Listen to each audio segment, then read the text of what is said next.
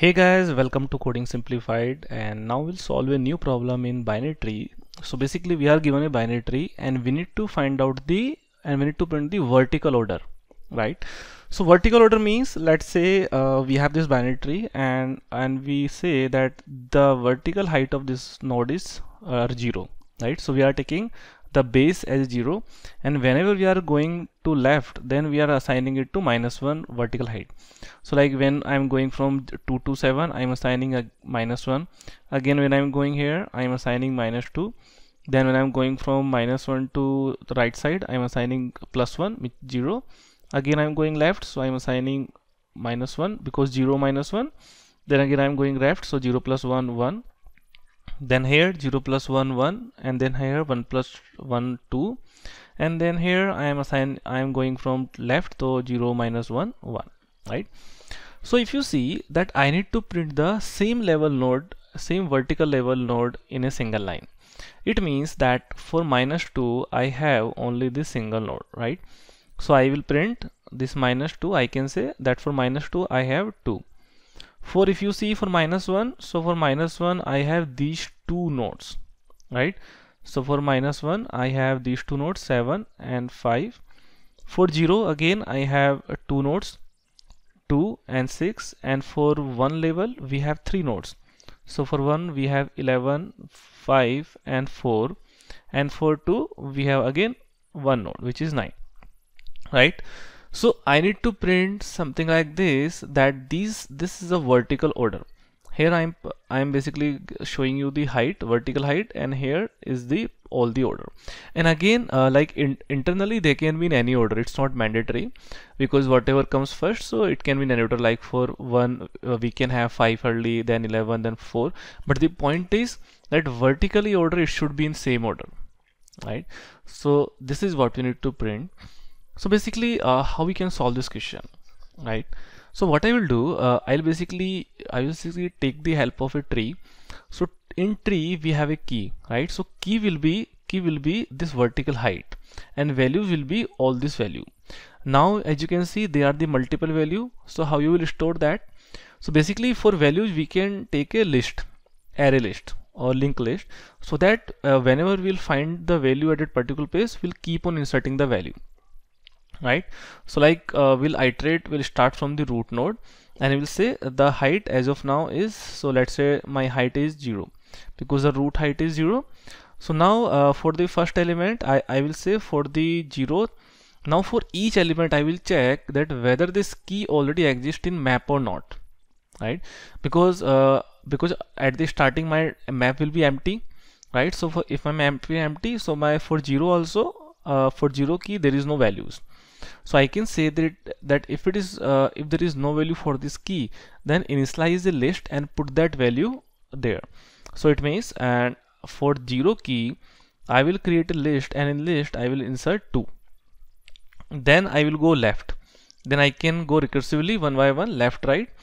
So I will go left. Then in left, when I will go left, I will pass HD -1 because I am going left. So I can say height -1, right? So now again for -1, is there any value? So there is no such value. So it means for -1 key, initialize a list, linked list or array list, and then put the value 7. Now again you are going left, so we are going at -2 level. So it means for -2 level again there is no entry in map, so it means put the value as 2.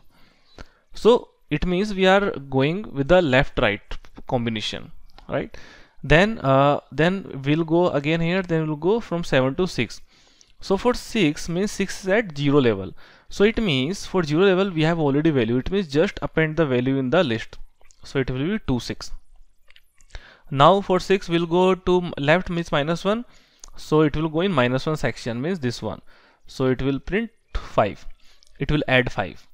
Now again for 6 to 11, when we will go from 6 to 11, then we are going right side. It means 0 plus 1. So it will check for the 1 key. So 1 key doesn't exist in map, so it means add a new key 1 and update and initialize the array list for this value, and then put the value. So it means we'll put 11 here. Now again we'll go back, then here when we'll reach here at 2, then again we'll go right side. So in right side we'll find out this 5. which is at the height as 5 or one height, vertical height 1. So it means it will go in this section. Then we'll go again right. So it means right means the vertical height is 2. So it will check that whether to exist in map or not. So it doesn't exist. So it means that basically it will print for the 2, initialize for 2 key, initialize a list, and then put the value as 9. And then it will go left. So left means for key 1. So for key 1 it will go here and it will add the value as 4, right? So and basically we are taking a tree map so that it will be stored in a order of key, right? So once we are done with this, then what we can do, we can simply print this map. So it will basically print that for -2 it will print 2, for -1 it will print 7 and 5, for 0 it will print 2 and 6, for 1 it will print 11, 5 and 4, and for 2 level it will print 9, right? So this is how we can print all the thing in vertical order. So what will be the complexity? If you see in one recursion we are solving this complete thing, because recursively we are going here, then again we are going left, right. So time complexity will be big of n. Now about the space complexity. So first of all we are taking a map and we are taking a list, right, internally. So overall we can say that we need to store the element, so our space complexity will be big of n. And basically here we are taking a map, and here also we are taking a list, array list we can say. And so this will be my time complexity and this will be my space complexity, right? And now let me show you through Java code that whatever we have explained, how we are doing this. So here this is how I am creating my tree, so that you can see that I am creating root, then left, right node, and then I am adding all the nodes. And here is my function main print vertical order, where I am passing the root node. So here it is going, first of all it's checking that if node is null, means if tree is null, then return, we need not to print anything. Else take a HD. So HD is basically the vertical height, and then initialize a tree map. So tree map, so here it will be, our key will be integer, so this will be height, right, this HD, and our value will be the array list as we explained. So we are initializing this, and then recursively we are calling the function get vertical order, right? So in get vertical order, what we are passing the root node, then we are passing the height, which is the 0 at the starting, and we are passing map. So here it is going, and it is basically doing the things in pre-order manner. So now again it is checking if not equal to null, then return. Else it is checking that for this particular height, if the value exists in map or not. If value doesn't exist, then initialize the list as we explained, and then put the value of node of data, right, and this put this into map, right? So this is what we will do one by one for each node. So then we'll go to left, and when we are going to left, then we are saying height is HD -1, and then you're passing map. Again we will do the same thing, that if value doesn't exist in the map, so initialize the list, then put the value in the list, and then put that value in the map, right? And one by one it will keep on doing the things, and at last what we will do, at last for each map.entry and map.entry set will put the values, so cm.get values, right? So basically what happens, that once you have constructed your map, so it basically, we are basically fetching the map.entry. So using m.entry set, it will give me all the entry set, right? And one by one I will print all the values. So if you run the program, you can see that this is my solution, that for first it is printing 1, then for second level it is printing 7 5, then 2 6, then 11 5 9, and then 5, because we are printing only values. So that is why it has given me in this manner, right?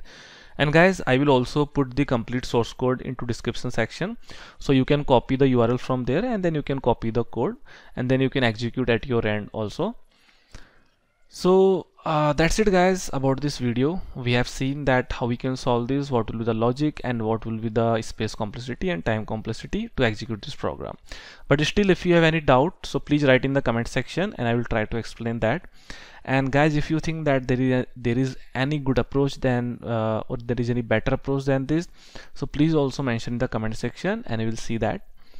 So thanks guys for watching the video, and please subscribe the channel for more such videos. Thank you.